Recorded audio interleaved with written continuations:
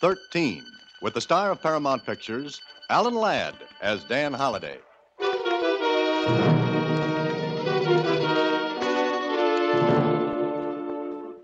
Box 13, care of the Star Times.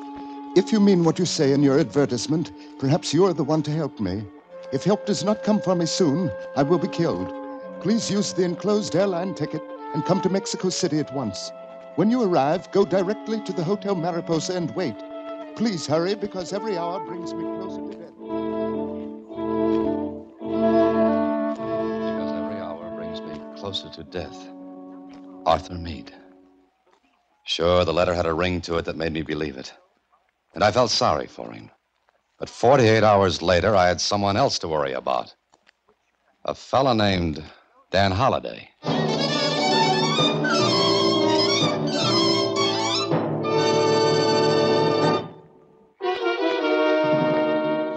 And now, back to Box 13 and Dan Holliday's newest adventure, Mexican Maze.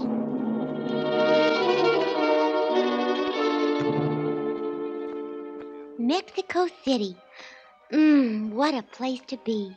Would you like to go in my place, Susan? I sure would, Mr. Holliday. All right, I'll tell you what. You take the ticket and go. Then when you get to Mexico City, you find Mr. Arthur Meade. Then what? Then keep him from being killed. What's the matter, Susie? Don't you like Mexico anymore? Oh, you were kidding when you said I could go, weren't you? What makes you think that? Oh, how could I keep anyone from being killed? What worries me is how am I going to do it? He sure sounds like he's got his back to the hall. Susie, wall. But wherever he's got it, he sounds as though he might not have it there long. Okay, Susie, close up shop. I'm off to the land of the Aztecs. The flight to Mexico City was routine, and an hour later, after I got off the plane, I registered as Box 13 at the Hotel Mariposa and was shown to my room. The bellboy had no sooner left than... Hello? Is this the man from Box 13? Yes, I'm Box 13. Thank heavens you came. I was desperate, Mr. Holliday. Dan Holliday. Listen, I've only a couple of minutes, Holiday. I've got to talk fast. Are you there? Of course, go ahead. There's an importer here, an American. His name is Robert Lucas, and he... Hello? Hello? Hello? So there I was, with a dead telephone and a name, Robert Lucas. I had no idea where to get in touch with Meade, and the telephone directory had no listing for him. But it had one for Mr. Lucas. And it was with Mr. Lucas that I made an appointment for that afternoon. I got there a little early and approached his office. Then I stopped. The door was open, and I couldn't help overhearing. And if that's your idea of an explanation, we're through, Robert. We're finished. That's what you think, Marilyn. It's not quite that simple, my dear. Not at all. I'll make it simple. Very simple. You understand? I'm afraid I do. You didn't think I'd do that, did you? Maybe you'd like me to go to Meade. Goodbye, Mr. Lucas. I ducked back out of sight and let her pass. She didn't see me. What I saw was a woman of maybe 30 and very lovely. Her heels beating, a tattoo down the hall. I waited a couple of seconds, then... Yes, come on in. What can I do for you? I telephoned for an appointment, Mr. Lucas. Oh, yes. You're Mr. Holliday? That's right. Please sit down. Oh, thank you. Now, sir, you said over the phone that you were an importer. In a way, yes. In a way. You are or you aren't. Let's say I was imported. What are you driving at? Now, look, I'm a very busy man. If this is some sort of ruse to get in here and pester me for a job, I've no time. If you need financial help, go to the I American don't need help, consulate. Mr. Lucas. I give it. Will you come to the point? Certainly. The point is Arthur Meade. You said Arthur Meade? That's right. You know him? What business is it of yours? Mr. Meade asked me to come here. He said he was in danger of being killed. Killed? The same. He telephoned me about an hour after I got in. But we were cut off. Or he was. Where was he? I don't know. What did he say? He mentioned your name, that's all. Oh, that's all? He didn't have time for chit-chat. What's your connection with him? Let's say business. Mr. Holliday, I don't know where Arthur Meade is. I haven't seen him for days. What's he afraid of? I don't know. You don't seem to know very much. That makes us even. Yes, I guess it does. So you've no idea where I can find Arthur Meade? No, there are a great many places in Mexico City where a man could hide. What makes you think Meade is hiding? I assume he is, since neither of us knows where he is. Then I guess our little chit-chat is over. It would seem so, Mr. Holliday. Well, I may call on you again. Oh, please do. We'll talk about the importing business. Perhaps we may even talk about exports.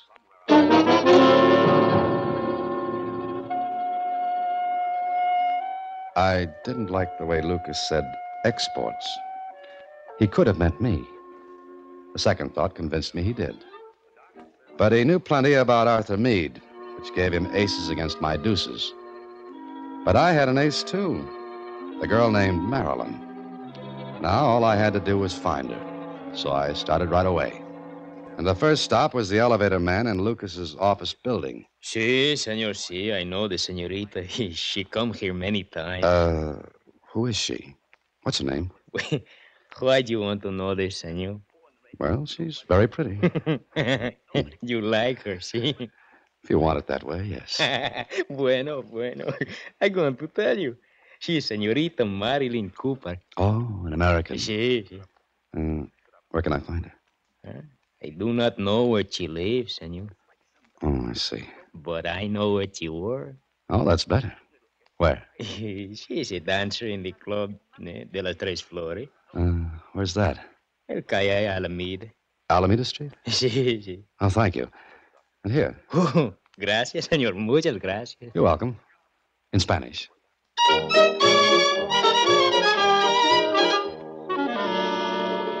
I went to the Club of the Three Flowers. It was closed in the afternoon, so I had to wait until evening. My Spanish being somewhat on the rusty side, I had a little trouble getting to see Marilyn Cooper. But I managed it, and 10 minutes later, I was sitting across from her at one of the tables. I don't know you, do I? No, you don't, Miss Cooper. You're an American. Mm-hmm. So are you. Uh-huh. Why'd you come to see me? 2 reasons. One, Arthur Meade. What? The other, Robert Lucas. Who are you? I'm the man who always pops up to scare people with things I'm supposed not to know. Well, I'm not scared. No. How do you know about Meade and Robert? Why do you call Meade by his last name and Lucas by his first? Does that make any difference? No, except that I happened to overhear your little spat with him today. Well, Please don't get up. I didn't mean to. But you were talking in something more than a soft whisper, and Then you know what he did. If you mean that slap, yes. What's your name? Dan Holliday. Do you know Arthur Meade? No, I'm beginning to think I'll never know him. What are we going to say? If I tell you where you can find Arthur Meade, what'll you do? That all depends. You'd better find him before Robert Lucas does. Oh, why? Listen, I'll talk fast. I'll say it once because Robert's capable of having me watched and getting even with me. Go ahead. What have you got to say? Robert's got Meade tied up. Meade's only chance to get back on his feet financially is a deal he's got on the fire with a man named Barnes. What kind of a deal? I don't know exactly. Something to do with the export business. Robert's trying to prevent that. Why doesn't Meade go to the police? Police? Meade's no angel. He's got plenty of tar on his record. But he's got to keep out of Robert's way until he closes the deal with Barnes. That's why he's hiding. Yeah. And our Mr. Lucas would like to close a deal with Meade permanently if he found him. Yeah, he would. Lucas has got a lot of friends. Some of them are real ugly, outside and inside. All right. Where can I find Meade? 34 Alvarado Drive. 34 Alvarado Drive. You better get out of here. That's one more question. What? Tell me how you know where to find Meade. I got friends, too. I found out. Oh. And we're going to make Lucas pay for the information. What do you think I am? Someday we'll go into that matter. Right now, I'm going to find Meade and get myself straightened out, if possible. I left Marilyn Cooper, and I was firmly convinced that a nicer pair of characters than Marilyn and Lucas I'd never meet again. And no tears shed if I didn't. I took a cab to 34 Alvarado Drive, and when I got there, a clerk told me Senor Meade was in number 107. I walked down the hallway, then I stopped. The door to Meade's room was open, and I looked in. Waited a second, and then... Aren't you far from home plate, Mr. Lucas? You. Let's not be hasty, Mr. Lucas. Take your hands off. Let's me. go inside. Take your... Inside, please. Where's Meade? Do you see him? I'd like to. Take a look around. You'll see what I saw. Empty drawers, empty closet, empty room. That is, except for you and me. Brilliant. Elementary. Now, where's Meade? I don't know. How'd you know he lived here? This afternoon you told me you didn't know. That's none of your business. You were searching this room. For what? Expect to find Meade tucked away in a drawer? Holiday, you're meddling in something that's none of your business. Now let me out of here. Not until you... Let me out. Is that loaded? It is. Now get away from the door. Certainly. It's all yours. You show good sense, Holiday. Good night. First trick to Mr. Lucas. But I still wanted to know what became of Meade and what I was doing in the game. I was sure Lucas didn't know where Meade had gone. I looked around the room. Nothing was left in the drawers, the closet. Meade had cleared out, clean. Then on the battered telephone table, I found a bus schedule. The departure time of a northbound bus had been ringed in red. I wondered if Lucas had seen it.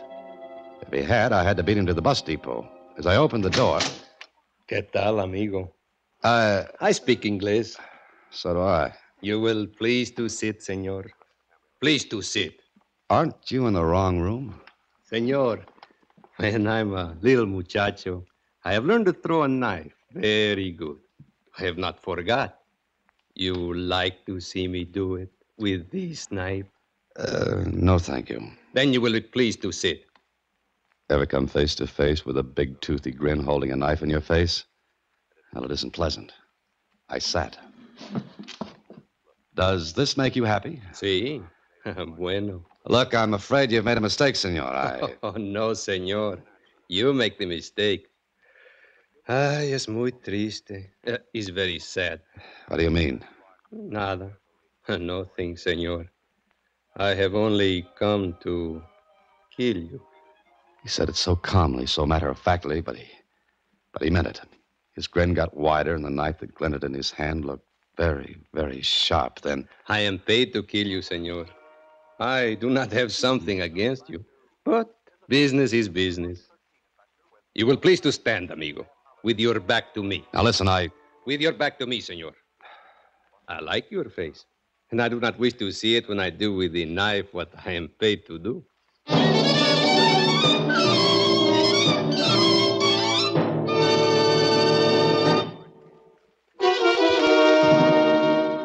And now back to Mexican Maze, another Box 13 adventure with Alan Ladd as Dan Holliday.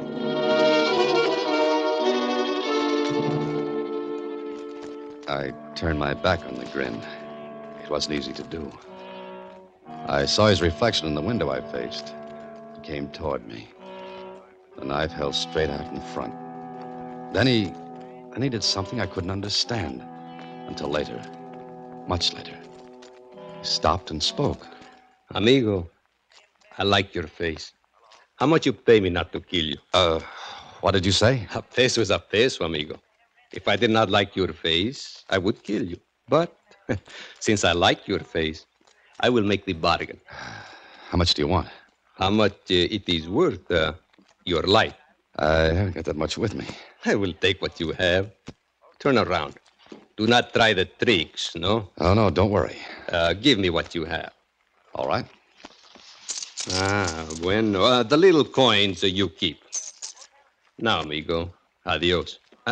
And por favor, do not try to follow me. I would not like to break this bargain. Adios. I didn't get it. Why didn't he kill me? I stopped thinking about it because I had to get to Meade. It was too late to get to the bus terminal before Meade's bus left. The next best thing was... Bueno. Hello, give me the Mexico Central bus terminal. Sí, señor. Gracias. Hello. I want you to page one of your passengers leaving on the 10:18 bus for the north. His name is Arthur Meade. Gracias. I waited. I waited and wondered if Lucas had beat me to the punch then. Hello? Meade, this is Holiday. Where have you been? Never mind that. Why did you ring off this morning? I had to. Listen, Holiday, I've got to leave Mexico City. I think Lucas knows where I'm staying. I know he does. He was here. Here? Where are you? 34 Alvarado. He did know. Look, what's all this about? Holiday, I've got everything arranged. Go to the Hotel Del Grado, register there in my name. Your name? Please, I'll miss this bus and I've got to leave. Just listen to me. Go to the hotel, register in my name. A package will be delivered to you. Later, a man named Barnes will come to see you. Give him the package. It contains money. He'll give you an envelope. Keep it until you hear from me again. Have you got that? Yeah, all right, but how will I get in touch with you? You won't. I'll contact you. And Holiday. Yes, what? Protect yourself, because Lucas will do everything he can to keep that deal from being closed. Even murder.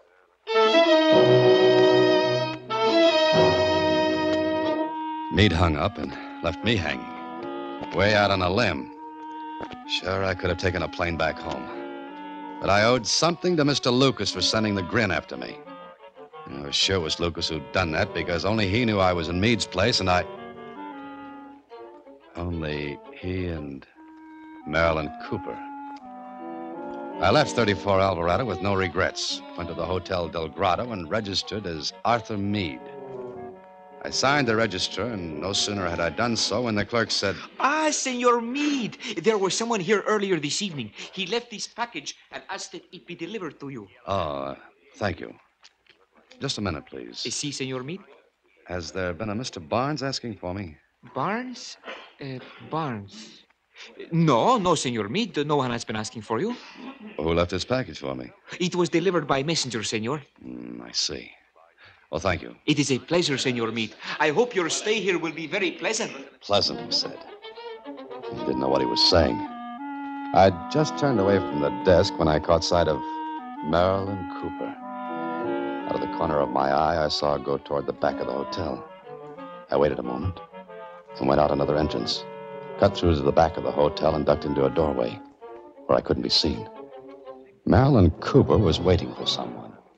She hadn't long to wait until a bellhop came up to her. Senorita. Here I am, Tomas. Si. Here's the bottle and the note. And the money, Senorita? You'll get that when the job's done. No, Senorita. I want it now. I said when the job's done. Now, Senorita, or there will be no job. How do I know you'll go through with it? I have made a promise, Senorita. Promise. It is a very bad thing to kill a man with poison. You're being paid. Now. All right, here. Gracias. You know what you're to do. Si. You take the coffee to Senor Meade. With what is in the little bottle in the cafe. That's right. Senorita, it will kill quickly, see? Yes. Now just listen. When you've done that, wait outside his door until you're sure he's drunk the coffee. Then go inside. Put the note I gave you on the dresser in the room. You understand? Si. It is quite simple. All right. Adios, senorita. Wait. Si? You'd better not slip up, Tomas. If you do... I do not make these slips. Hasta la vista, senorita. Now, here was a twist. Marilyn Cooper paying to have Meade poisoned and a note left with his body. Then a cold chill hit me. I just remembered I was Arthur Meade. I went back to the front of the hotel and was just about to go inside when I saw Robert Lucas leaving a car. You come with me, Ernesto. Ernesto was none other than the grin. He and Lucas went into a telegraph office next to the hotel. I looked into his car. There was luggage in the rear seat, lots of it. I sauntered toward the car, trying to keep one eye on Lucas in the telegraph office and the other on the car. I ducked back. But not before I saw something dangling from the key ring in the ignition lock. And what I saw made me blink. Then Lucas and the grin came back out. I twisted away and out of sight. They drove off, and I went into the telegraph office. I found the pad of message blanks Lucas had used. I tore off the top, and 10 minutes later, I showed it to Lieutenant Casadro, Mexico City Police. But, Senor Holiday, I do not understand. You say you did not send this message? I did not, Lieutenant. Lucas sent it. That's the impression of the telegram he sent. Simple kid's trick. Just run a soft pencil over the sheet, and the writing comes out. If the writer pressed hard enough when he wrote it. And Lucas did. Box 13, care of Star Times. That is a newspaper, senor? Yes. Read the message. Have finished work in Mexico City. Going to Criotas for vacation. Take care of things, Susie. See you soon. Dan. I happen to be Dan. But why should Senor Lucas send this? If we play out this little game, we'll know. He wanted this Susie to think you had gone to Criotas. That's it. But why? Lieutenant, if you'll send a wire to the United States asking about Arthur Meade, I think we'll have part of our answer. Oh, very good. I will send it. Then what? Then you'll be in the hotel later. I'm in room 512, and I'll be lying on the floor with an empty poison bottle and a suicide note. Senor Holiday, this is a Chinese puzzle. Senor Lieutenant Casadro, this is a Mexican maze. But I think we're going to come out of it on top. Now, here's what we can do. I need your help. Send the wire to the United States. Then come to Hotel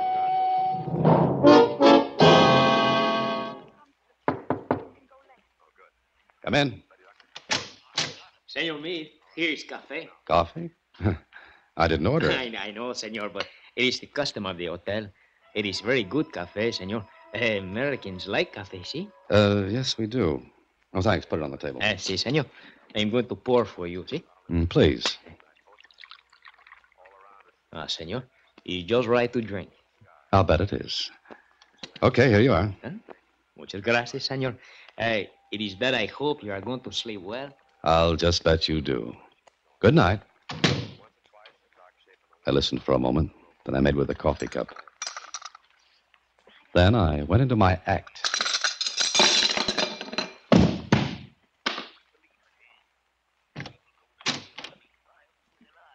The bellhop came back in, put the note on the dresser, and then... Ándale, help! Help, the Senor Meade, he is dead! The Senor Meade, please! ¿Qué es, muchacho? Policía. Señor Lieutenant, el Senor Meade está muerto. Silencio. What's the matter? Oh, Senorita, you know this man? Well, yes, it's Arthur Meade. And you, senorita? Marilyn Cooper. What is it? What's the matter? Good Lord. Meade. Come no closer to the body, senor. You know this man, too? Yes, I know him well, Arthur Meade. He's dead. Very dead, senor. It is... Oh, a note. A note? I can no longer face the world after what I have done. This is the best way out. Arthur Meade. Oh. Poor Meade. Robert, please, take me away from here. Why so fast, Marilyn? What? Holiday. Lieutenant, grab him. Have your man get that bellhop. Un momento, senor Lucas. Senorita Cooper. I do not wish to fire this gun. You idiot, you said it was safe, you fool. Shut up, Marilyn. Well, this looks like a real argument. Not like the one you staged for me before, Lucas or Meade. No matter what you call yourself, your name's Mud from now on.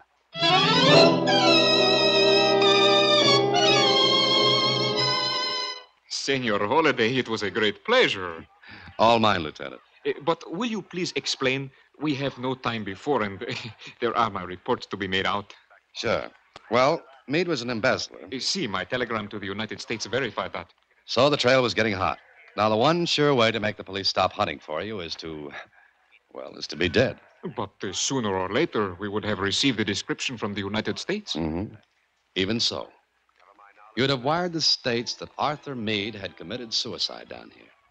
You had verification that I was Meade, Marilyn Cooper, Lucas, or Meade, and the hotel clerk.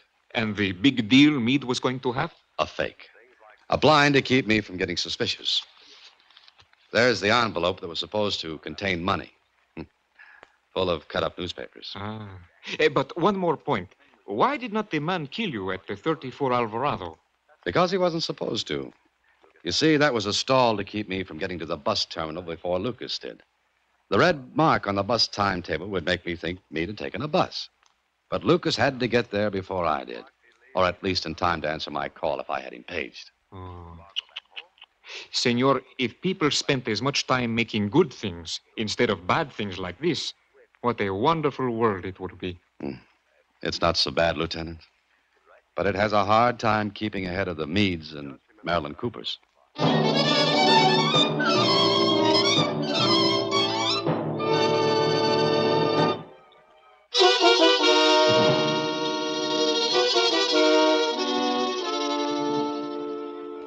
Gee, Mr. Holliday, I didn't know what to think when I got that wire saying you were going to take a vacation in creosote. Susie, Creotis. Anyway, you were supposed to think I'd gone there, and, well, it would have been a dead end. Just think, you might have been killed as Arthur Meade. I might have been killed as Dan Holliday. Oh, wait a minute. There's one more thing. What's that, Susie? You said you noticed something dangling from the key ring in the ignition lock of Lucas's, of Meade's, well, in the ignition lock. Oh, it was a tag, Susie. A tag attached to a key, and the number on the tag was 107. 107? Mm-hmm. Meade's room at 34 Alvarado. Now, I ask you, why would Lucas have had that on his keychain if he hadn't have been Meade himself? Jeepers. Now, that's the kind of adventure I like. When are you going again? Oh, good night, Susie. Next week, same time, through the courtesy of Paramount Pictures, Alan Ladd stars as Dan Holliday in Box 13. Box 13 is directed by Richard Sandville. This week's original story was written by Robert Mitchell and Gene Levitt. Original music is composed and conducted by Rudy Schrager. The part of Susie is played by Sylvia Picker. Production is supervised by Vern Karstensen. Box 13 is a Mayfair production from Hollywood. Watch for Alan Ladd in his latest Paramount